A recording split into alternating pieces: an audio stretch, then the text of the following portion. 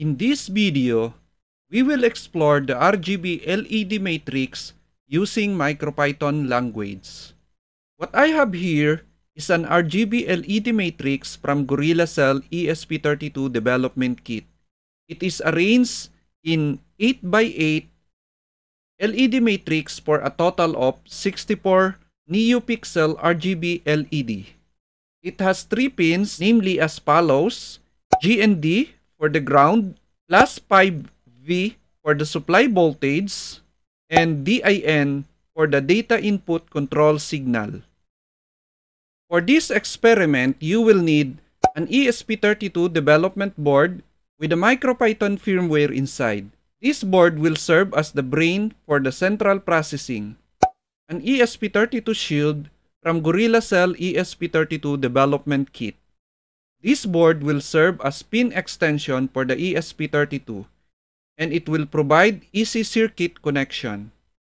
A 3-pin female-to-female DuPont jumper wires, and of course, the RGB LED matrix itself. I already have it set up in advance where the ESP32 is attached on top of the ESP32 shield. I also attached the DuPont jumper wires to the RGB LED matrix by following a color coding, which is black for the ground, red for the VCC, and yellow for the control signal.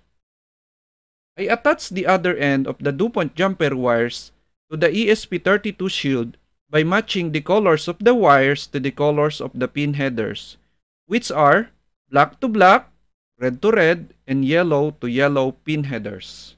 For this experiment, I choose GPIO23 as the control signal pin for the RGB LED matrix. Now for the software part, the Neopixel library is built in MicroPython firmware. We just need to import it in order to drive this RGB LED matrix using this import. I prepared here 3 examples for this demonstration. For example number 1, we will just explore the basics of the RGB LED matrix. Let me run this one by clicking the Run button. And to set the first Neopixel to red color, we can copy this one.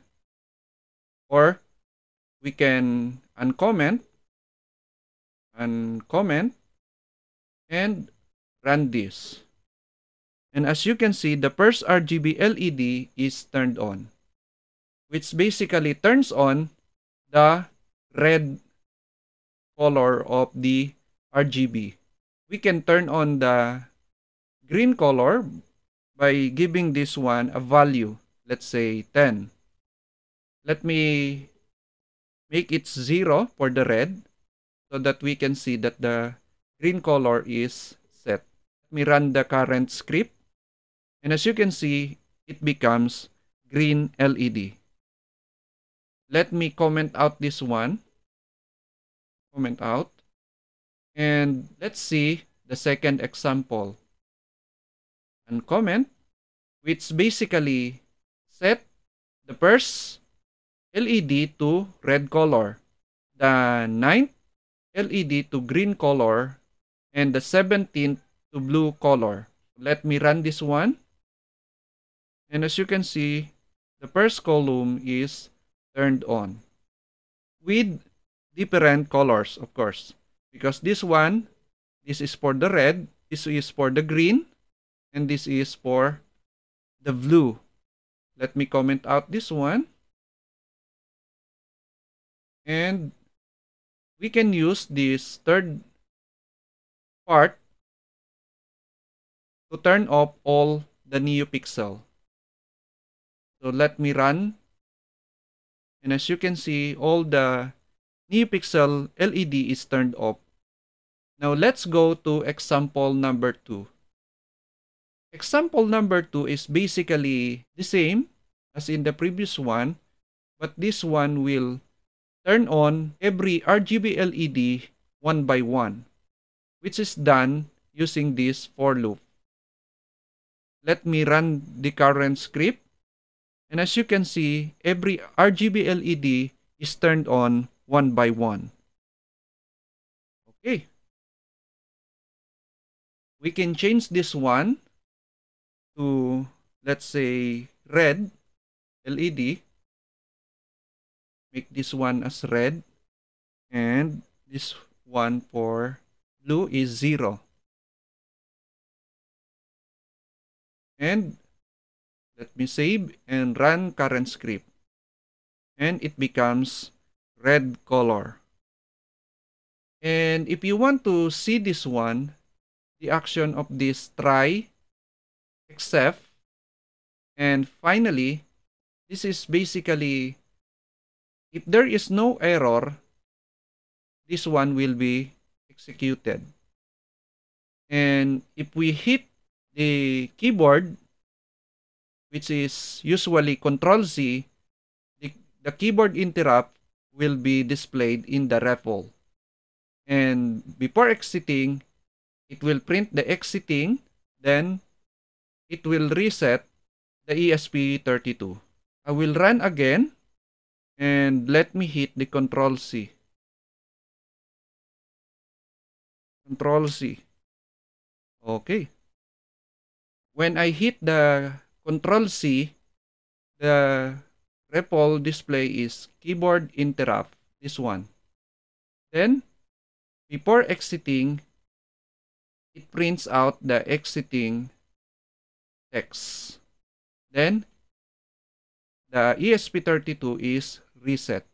Now, let's go to example number 3. Since this is a matrix display, I created here a simple Python class, which is called RGB matrix, which basically we can address individual RGB LED here in the matrix by its coordinates.